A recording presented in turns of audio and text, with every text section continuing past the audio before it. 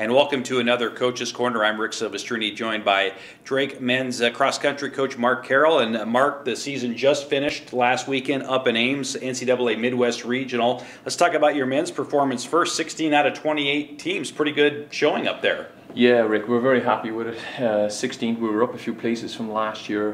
We didn't have Josh Yeager. He had a few injury issues over the last couple of weeks, so we decided to rest him for that.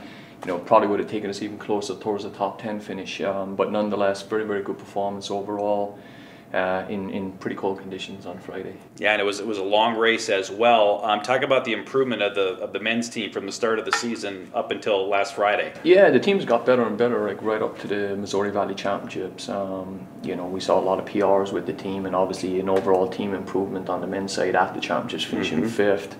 And then, of course, the regional meet being 2K longer, the guys handled the challenge well with a lot of personal best times for 10K. So it seems like the men's team is, you know, taken to the training quite well. Sure, that's good. On the women's side, 31st place, but senior Bailey Kofer, she finished top 100 out of 225 runners. That's right, Bailey. Yeah, she broke into the top 100, had a huge personal best, as did every lady on the team.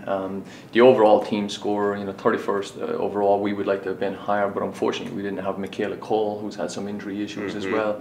Michaela's been in our top 3 scorers most of the season, so that hurt us a little bit in terms of the overall.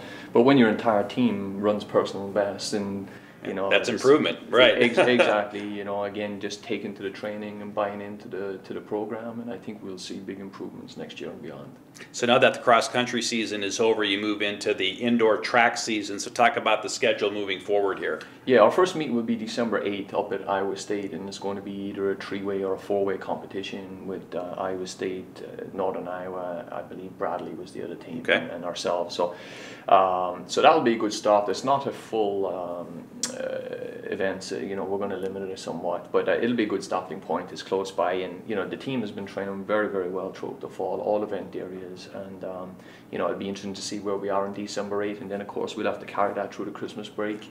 Right. And we go to Lincoln, Nebraska on January 12th, 13th, and the indoor season will kick off for real then. So I'm sure those track athletes are kind of anxious to get going. yeah. For the sprints, jumps, throws, you know, those groups put in a lot of work over the fall, and they don't get to go to competition, unlike cross country. So they're just waiting, and anxious to get going. And we can see in training, Rick, already, you know, athletes beginning to sharpen up. You know, they've come off their conditioning phase and they've started to get a little bit more event specific, and you can see it, and you can just see the energy in the group.